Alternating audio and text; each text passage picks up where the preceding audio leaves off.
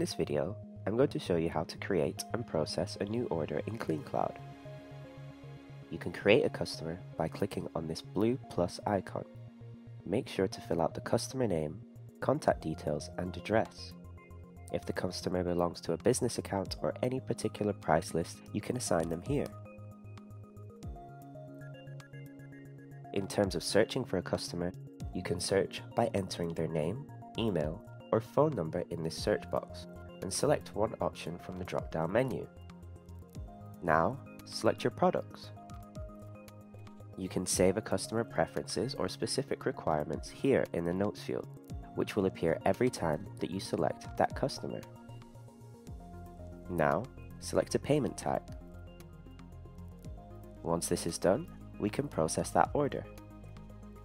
Here, we are shown a brief order summary, and the system will print receipts, tags, or barcodes depending on your workflow. That order will now move onto the Clean page. The Clean page shows all the orders that you have in store which are waiting to be processed. The most recent order will appear on top, or you can use this filter to find any particular order. On the Clean page, each customer has their own unique summary, which shows revenue from that customer, unpaid orders, loyalty points, accumulated, and SMS and email contact options. You can click this edit pencil if any changes need to be made on that order, and it will take you back to the new order page. You can also reprint tickets, tags, or barcodes by clicking this printer icon.